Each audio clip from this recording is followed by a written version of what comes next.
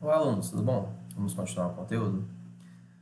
Vamos todo mundo na página 77, ok? Razão entre dois segmentos. Seguinte, pessoal. Temos aqui dois segmentos. O primeiro segmento é AB e o segundo é CD. O primeiro mede 50 milímetros e o segundo mede 10 centímetros. E ele pede para a gente poder fazer a razão. Se vocês esforçarem um pouquinho a mente, eu tenho certeza que vocês vão lembrar que razão entre dois segmentos, razão entre qualquer duas coisas, na verdade, nada mais é do que uma divisão. Ou seja, eu vou dividir uma coisa por outra, sendo que o numerador, ou seja, quem está por cima, é a primeira coisa que eu falar. Por exemplo, se eu pedir a razão entre A e B, vai ficar A dividido por B. Se eu tivesse pedido a razão B e A, seria B sobre A, dependendo da lógica. Beleza. Aí aqui é muito simples. Eu vou fazer isso primeiro com vocês só para ficar bem claro como que isso funciona. Pessoal, se eu peguei a razão AB e CD, então eu quero AB sobre CD. Então, eu vou colocar AB por cima e CD embaixo, obviamente. Ah, professor, então tem que só colocar 50 sobre 10. Não, obviamente. Por quê? Aqui está em milímetros e aqui está em centímetros. A gente não pode usar unidades diferentes. Nunca a gente pode usar unidades diferentes, ok? Então, na verdade, vai ser o quê? 50 milímetros são 5 centímetros, aquela tabelinha de conversão, que é 5 sobre 10, ou seja, 1 sobre 2. Ah, professor, e centímetros precisa? Não, porque centímetros por centímetro desaparece. Divide, na verdade, divide, corta, né? Dá um some. Então, a razão é 1 sobre 2, ou seja, o primeiro segmento é metade do segundo. E, pessoal, é só seguir a mesma coisa nas outras atividades, tudo bem?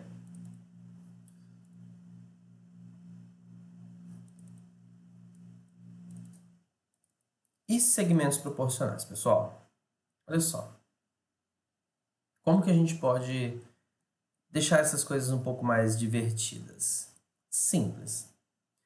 Imagina o seguinte, 4 segmentos, AB, CD, EF, GH, nessa ordem, são proporcionais quando a razão entre os dois primeiros for igual à razão entre os dois últimos. Então, observem bem. Está analisando 4 segmentos de uma vez só e as razões têm que ser proporcionais. Por que isso, pessoal? Basicamente, é como se você pegasse dois segmentos, aumentasse o tamanho deles de forma proporcional e olhasse eles novamente. Então, vamos observar aqui. O segmento AB tem a medida 12. O segmento CD tem a medida 8. O segmento EF é 2x e a medida GH é x mais 1. Pessoal, se a gente sabe que esses são os proporcionais, que ele acabou de falar aqui, que eles são proporcionais na própria questão, no próprio exemplo, melhor dizendo, então a gente só organizar que 12 dividido por 8 é igual a 2x dividido por x mais 1. Simples e puramente isso. A gente vai montar uma equaçãozinha. E essa é a equação mais fácil do universo. Por quê? Tem uma fração de cada lado, a única coisa que a gente vai fazer vai ser o quê? Multiplicar em x. 3 vezes x mais 1 faz a distributiva, 2 vezes 2x, 4x. Então, ficou 4x é igual a 3x mais 3, 3x vai para o negativo, x é igual a 3. Então, a gente descobre que aqui é 2 vezes 3, 6, e aqui de baixo é 3 mais 1, 4. Então, olha só, aqui em cima é 6 e aqui embaixo é 4. Tá vendo que a metade do de cá, pessoal, ele respeita a mesma proporção. A reta de cima é metade dessa e a reta de baixo é metade dessa, ok? Então, a proporção de um para o outro, a proporção de aumento, vamos colocar assim, de redução, na verdade, é o quê? Metade. Dividiu por 2 cada uma dessas medidas, ok? E qualquer um dos exercícios que vocês montarem de retas proporcionais, ele vai seguir esse mesmo padrão, ok? Vamos continuar, pessoal. E se a gente tiver feixes de retas paralelas intersectados por transversais? Seguinte, pessoal. Aqui mudou um pouco a situação, agora a gente não tem mais só 3 retinhas, a gente vai ter várias, mas continua a mesma simplicidade de sempre. A gente vai ter todos esses segmentos, vão ter uma proporcionalidade entre eles, ok? Então, a gente, tá vendo que a gente tem um monte de pedacinho aqui, ó. 1, 2, 3 pedaços de um lado, 1, 2, 3 do outro. A gente consegue estabelecer uma relação entre todos eles, ok? Essencialmente, a relação que a gente consegue estabelecer, você pode montar de várias formas, para falar a verdade, tá? Realmente, vocês vão fazer do maneira que vocês acharem melhor, é uma regra de 3. Mas eu vou ensinar um método bem simples, bem direto para vocês. A forma que a gente pode analisar é o seguinte, que os segmentos... Aqui colocou medida, só como exemplo. Se a gente pegar esse valor aqui sobre esse, é igual a esse valor sobre esse, que é igual a esse valor sobre esse. Ele vai manter uma proporcionalidade em todos esses feixes que a gente tem aqui. Vamos pegar um exemplo para poder ficar mais simples, para a gente poder ver isso aqui, ok? Isso aqui é uma forma da gente analisar o teorema de Tales, beleza? Tá aqui. Ele vai fazer justamente essa análise que eu falei para vocês, ó. AB sobre BC é igual a DE sobre EF. Lembrando que, da mesma maneira que a gente pode analisar esse sobre esse é igual a esse sobre esse, a gente também pode inverter o BC e o DE. Afinal de contas, é uma regra de 3. Então, a gente pode só trocar esses dois. Então, pode ser AB sobre DE é igual a BC sobre EF. Aí você me olha e fala assim, professor, eu não entendi bosta nenhuma. Calma, respira. Olha esse exemplozinho aqui, como que vai ser simples a gente poder fazer. Te dei aqui, você tem 3 retas paralelas, 4 na verdade, né, retas paralelas, intersectadas por 2 transversais. Tudo bem? Ok. Pessoal, a regra de proporcionalidade é muito simples. 30 sobre x é igual a 20 sobre y, que é igual a 10 sobre z. Pronto, só isso.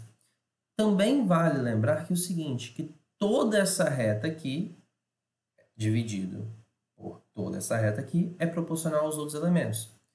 Então, deixa eu tentar mostrar isso aí de uma forma bem simples para vocês, pessoal. Olha só, 30 sobre x é igual a 20 sobre y, que é igual a 10 sobre z. Por que eu estou falando isso? Porque perceba que, quando esse espaço de cima fica menor, o tamanho daqui de baixo também fica menor. Essencialmente, como aqui dividiu por 2 o tamanho aqui em cima, esse tamanho aqui de y para z também dividiu por 2. Então, a gente pode usar essa proporção de uma forma muito simples. Olha assim, olha aqui como é que a gente vai usar isso, tá? Como eu falei com vocês, pessoal, se a gente somar tudo aqui em cima, a gente pode dividir pela soma de tudo aqui embaixo. Então, a gente pode adicionar o seguinte elemento, ó. 30 mais 20 mais 10, dividido por x mais y mais z. Eu sei que a gente sabe que tudo isso daqui, pessoal, é igual. E de onde vem a informação mais importante aqui? Daqui, ó. N, que é o tamanho dessa rua aqui de baixo, mede 90. Então, a gente sabe que 60, que é 30 mais 10, mais 20 mais 10, dividido por 90, que é essa medida inteira aqui embaixo, 60 sobre 90, simplificando, 2 sobre 3. Isso quer dizer uma coisa muito simples, que a gente pode jogar essa proporção para cada um desses elementos aqui em cima. Por quê? 30 sobre x é igual a 2 sobre 3. 20 sobre y é igual a 2 sobre 3. E 10 sobre z é igual a 2 sobre 3. Então, olha o que ele faz aqui embaixo. 30 sobre x é 2 sobre 3. Multiplica em x. 2x é igual a 30 vezes 3. 30 vezes 3, 90. 2 está multiplicando, passou dividindo, 45. Aqui é a mesma coisa, y é 30 e z vai dar 15. Pessoal, é muito simples a gente fazer isso. O único trabalho que a gente tem é identificar qual é a nossa razão que a gente tem aqui. Tudo bem? Aqui está de uma forma mais simplificada, vendo 90 aqui, o 60 aqui. E eu quero fazer mais um exemplozinho aqui com vocês, só para a gente poder ficar de boa, tá bom? Olha esse daqui. Olha esse daqui, pessoal. Se a gente pegar aqui essa letra A, a gente tem a seguinte situação. 4, 2, 12, x mais 3. O que a gente sabe, então? Que 4 sobre 12 é igual a 2 sobre x mais 3. É só montar a nossa equaçãozinha. 4 sobre 12, 2 sobre x mais 3. Multiplica em x. 4 vezes x mais 3 é igual a 2 vezes 12, 24. Aplicando a distributiva, na verdade não precisa, a gente pode passar o 4 dividindo. É o que ele fez aqui, 24 por 4, 6. Mais 3, passa para o outro lado, menos 3. Então, x vai ser igual a 3, ok? Ele repetiu coisa aqui, mas não faz diferença. X vai ser igual a 3. E aqui, pessoal, olha só como é que foi montada. X mais 4 sobre x, porque percebem que é a mesma reta, tá vendo? Ó, x mais 4 sobre x é igual a 3 sobre 5.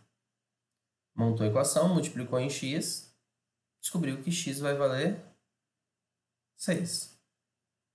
Ah, tá, ele pede a medida desconhecida, por isso, desculpa. X mais 3 é igual a 6 e aqui, ó. Medida aqui. E aqui x mais 4 é igual a 10 porque x é 6. Então, 6 mais 4, 10. Então, crianças, é muito simples a gente poder fazer isso, tá bom? É só vocês seguirem esse mesmo raciocínio. E ele pode ser aplicado também em triângulos. Então, pessoal, o teorema de Tales nos triângulos é exatamente a mesma coisa. Tá vendo? Olha aqui comigo. Você tem retas, tá vendo? Retas paralelas, aqui, ó, intersectadas por transversais. Então, a aplicabilidade é a mesma. AP sobre PB, tá vendo? É igual a AQ sobre QC. Então, é só vocês aplicarem o mesmo procedimento que vocês conseguem fazer tranquilamente, beleza? Então, façam as atividades, que eu já passei lá nas tarefas de casa, tá bom? E mandem para o e-mail todas as resoluções. Abraço, até a próxima.